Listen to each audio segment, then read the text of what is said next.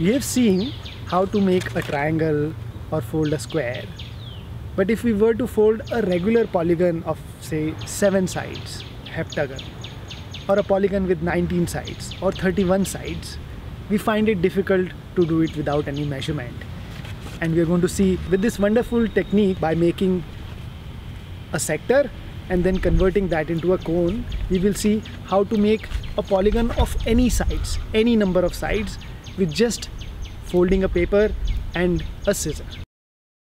Polygon of any number of sides using a cone made from a sector by cutting a piece of circle. Take a thick paper and cut a circle. Divide the circle in 4 parts. Now cut a circle from regular paper of the same size and fold it 3 times. Folding 3 times divides the circle in 8 equal parts. We could have folded the thick paper itself, but then making a cone would have been difficult because of folds.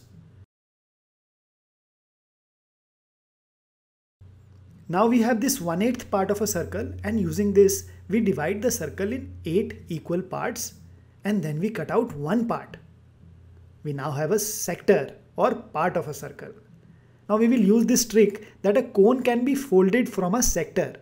So now when we fold a cone, the base of the cone has been divided in 7 equal parts. And we can mark all these 7 parts and make a heptagon.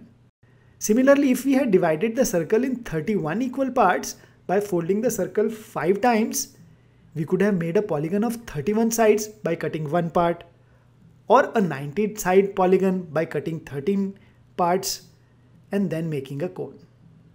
So we can make a polygon of any number of sides from 3 to 31 using this cone trick by dividing the circle in 31 equal parts and then making a cone. We can see that the angle is roughly 129 degrees, 180 times 5 divided by 7.